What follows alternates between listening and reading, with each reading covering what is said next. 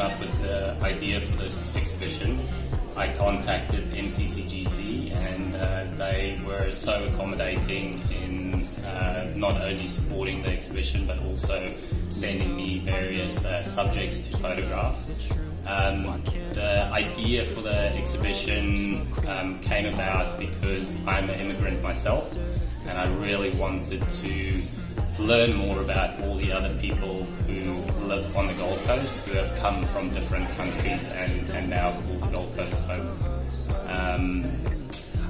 Yes, and it's just evolved from there. So I sat down with a lot of these people for up to an hour, some of them up even 2 hours, just having conversations about who they are, why they are in Australia. I heard amazing stories from refugees, people who immigrated, people who fell in love overseas with the Aussie and then moved halfway across the world just to be with them.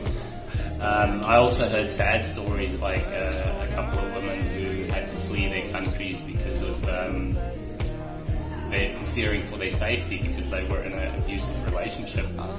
And so really inspiring stories, really amazing stories. But some of them are nothing to smile about. So you might ask, why are these people smiling in these portraits? The reason why they're all smiling is because they live here on the Gold Coast, and the Gold Coast might just be one of the best places to live on in the world.